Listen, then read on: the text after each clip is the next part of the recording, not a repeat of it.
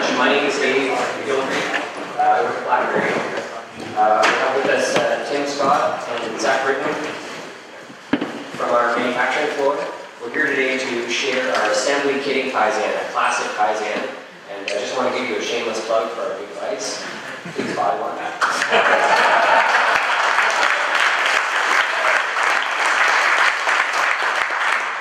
Or this one is more expensive.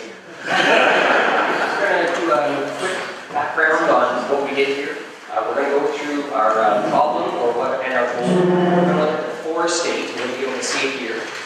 We're going to do our actions. We'll share you some of our actions that we had and what our after state was, and then what the impact was on that. Okay? Any questions you might have. So a bit of background.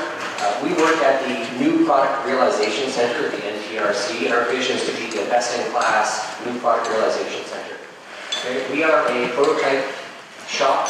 We'll produce prototype devices for our design team customers through custom product requests. They'll request that we change small things, and we'll build those so that they can test them to build in quality and the design for those in the market.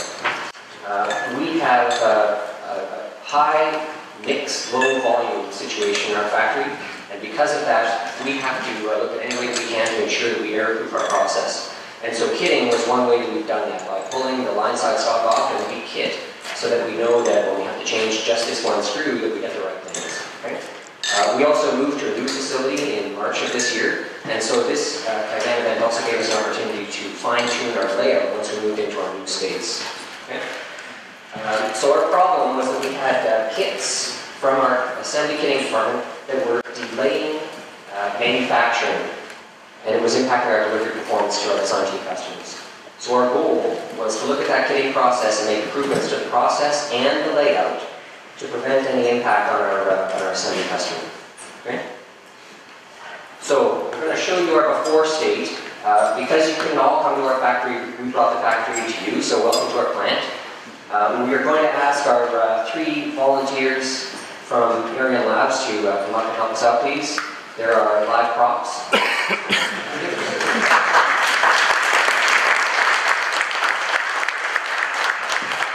So as you can see the layout of our plant, this the table here with the blue sign on it is our kitting table, and that's where all the magic happens. That's where we said the value happens, okay? Where we're actually taking stuff out of big boxes and putting them into our kitting cage, okay? So Tom is our kitting cage, right? That's where he's going to be used to transport our material through to the manufacturing floor.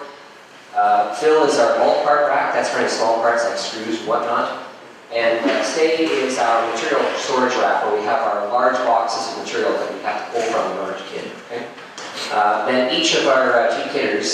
So Zach is going to be demonstrating our current state or our before state, and Tim is going to be doing our after state. You can see they each have a printer desk because we have to print labels for the sake of the components before they go on the floor.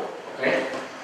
So we have our 2 kitters. We actually will use 2 kitters to sometimes make our kitting process a little bit faster so we can get the same kit at the same time.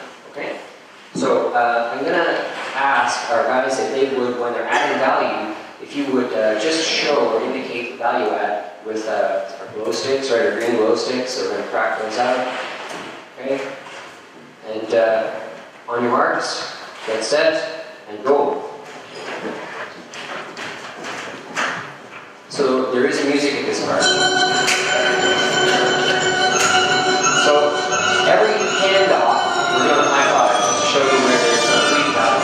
Okay? At this point, we have engaged our employees to go see the process, and we developed a visual measure to improve that eliminate waste to get our customer value. Okay?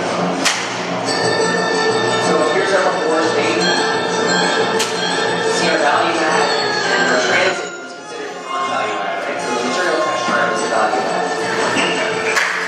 Now our measure was a spaghetti diagram. So this is what it looked like in our before state.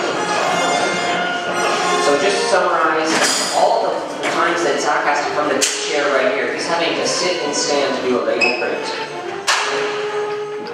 He's having to walk 212 steps over the course of the kit in order to do his label printing. Right? Sitting down doing his label printing. And after each decanting, he has to go back to say to the material part to put his box away. 288 steps for material return, and he's going to do 264 steps to the bulk rack when we do our bulk parts near the end. There was also an imbalance between the two guys when they were both going to the cage. So we then had our improvement actions. First thing we did was we had an adjustable desk so that Tim didn't have to sit and stand, he just raised the desk. We moved Tim's printer desk closer so that he didn't have to walk. And we had a return cart so Tim didn't have to continue to go back to the material storage racks. We then also moved the bulk rack so that you wouldn't have to walk around the back side, and we centered the kit cage. So here we are moving the printer desk, here's the return cart, we moved the bulk rack and we rotated it. And this is our spaghetti diagram after the fact.